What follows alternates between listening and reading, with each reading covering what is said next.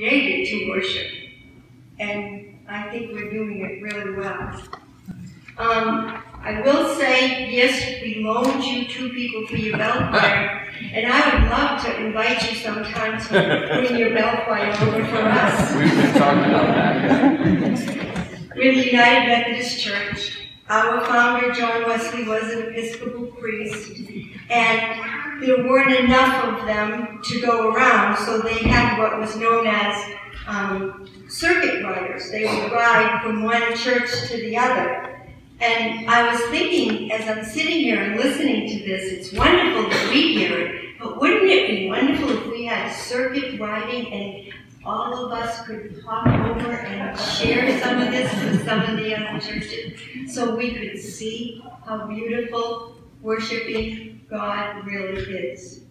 So I have a poem that's being brought tonight from our church by Norton Poplin. She started in Iowa, went to school in Texas, and married into New England.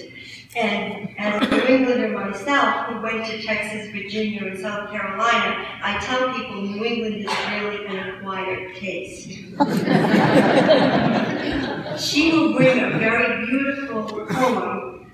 What she may not know is the poem is entitled Tabitha, who is one of the women in the Bible.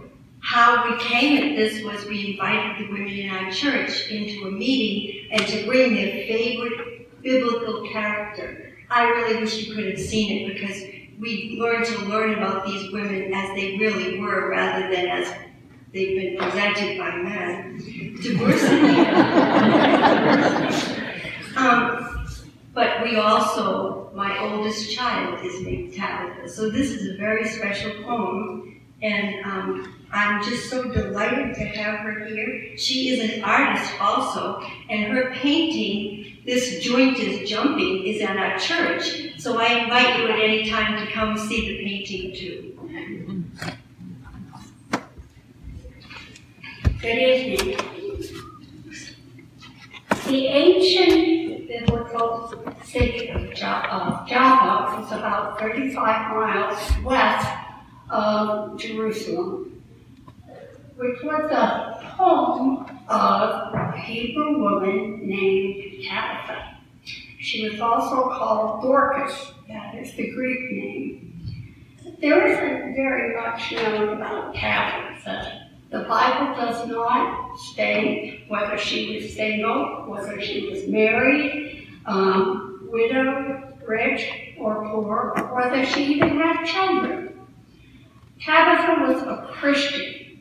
She was a woman who was so full of many good deeds and charitable works for others. She was well known by the widows in Joppa because she was a seamstress and she sewed beautiful tunics and garments for the widows. She gave a lot of her time and effort to help others. The whole community felt a great loss when Tabitha became sick and died. After her body was washed and placed in an upper room, 2 men were dispatched to a nearby city and to find the Apostle Peter and asked him, please come to Joppa immediately. When Peter arrived, he saw that the widows were very upset about the loss of Tabitha. They showed Peter the garments that she had made for them and told him about her wonderful, wonderful deeds. Peter sent everyone out of the room and then knelt down to pray to God. My poem was written in response to reading this event as recorded in the Bible in the book of Acts, chapter 9, verses 36 to 43. Good works and good deeds throughout every day comprised Tabitha's discipleship and away.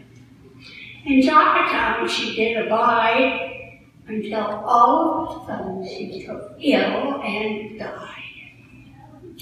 Washed and motionless in an upstairs room she lay, while Peter was summoned to come right away. Peter arrived as the widows were weeping, and showed him Tabitha's handmade garments in their keeping. Out to the widows, he did say, as he knelt down beside the body to pray.